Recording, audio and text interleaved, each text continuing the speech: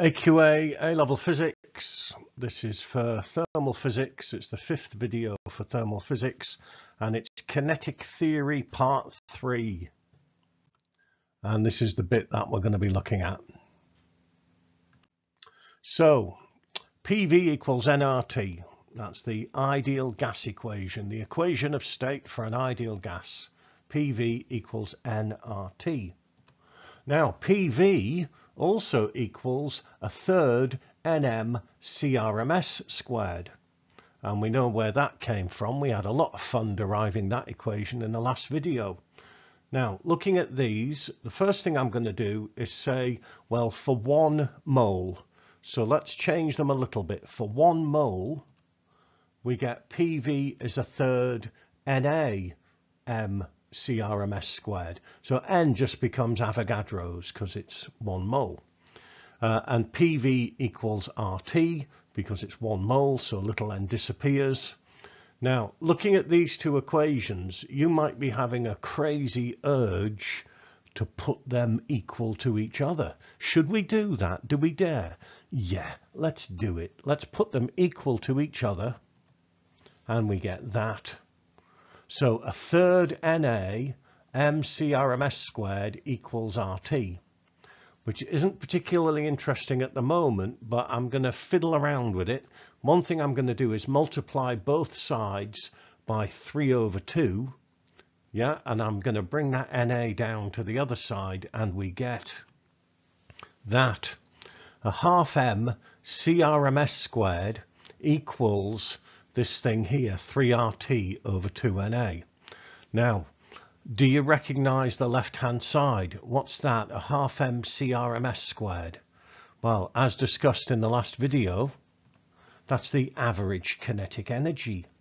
So the average kinetic energy equals, and also remember that R over NA is little k. It's the Boltzmann constant. So we get this lovely simple little equation. The average kinetic energy of the particles in the gas equals 3/2 kT. Now, why is that an interesting, important equation? Well, basically, average kinetic energy is 3/2 kT. So what is temperature? Is temperature how hot something is? Well, the problem there is that how hot something is subjective. If you're Eric the Eskimo there, then he goes out on this icy day and he says, what a lovely warm day. If you're Kevin the Camel and you go out there in the middle of the desert, you might say, oh, it's a bit chilly today. So it's subjective. What we want is an objective definition of temperature, a scientific definition of temperature. And we've got one here. What is temperature? Well, temperature, the temperature of a gas is proportional to the average kinetic energy of its particles, full stop. And that is objective. We have an objective definition. And basically, the average kinetic energy of the particles depends on one thing only. It depends on temperature.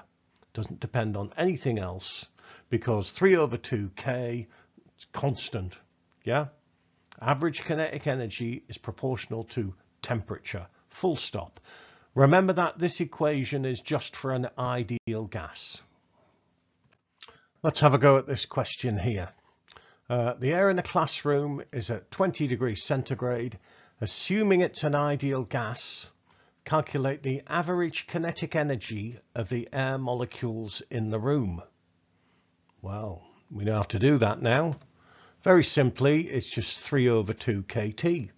So bung in the numbers, 6.07 times 10 to the minus 21 joules. Now, nitrogen, N2, has got a relative molecular mass of 28. Oxygen's got a relative molecular mass of 32. Which of those particles will be moving fastest in the air? Will they have the same average kinetic energy? Which ones will be moving faster? And the answer is, well, they've got the same average kinetic energy because it's at the same temperature And we know that the average kinetic energy, it only depends on the temperature. However, we know that the nitrogen molecules will be moving faster. If they've got the same kinetic energy, then the lighter molecules, the ones with the smaller mass, will be moving faster. They'll actually be moving faster by a factor of root 32 over 28, won't they? Yeah, and you should be able to figure out why I said that. Okay. Calculate the mass of a nitrogen molecule and then calculate its RMS velocity at 20 degrees centigrade.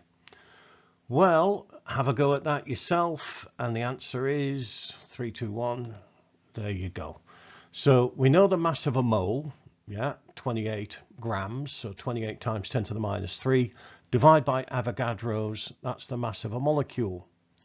And then kinetic energy is a half mv squared, so my CRMS is 2ke over m, and you will get 511 meters per second. And that's the RMS velocity of the nitrogen molecules in the room. The RMS velocity of the oxygen ones, work that out for yourself, and you'll see that that is smaller.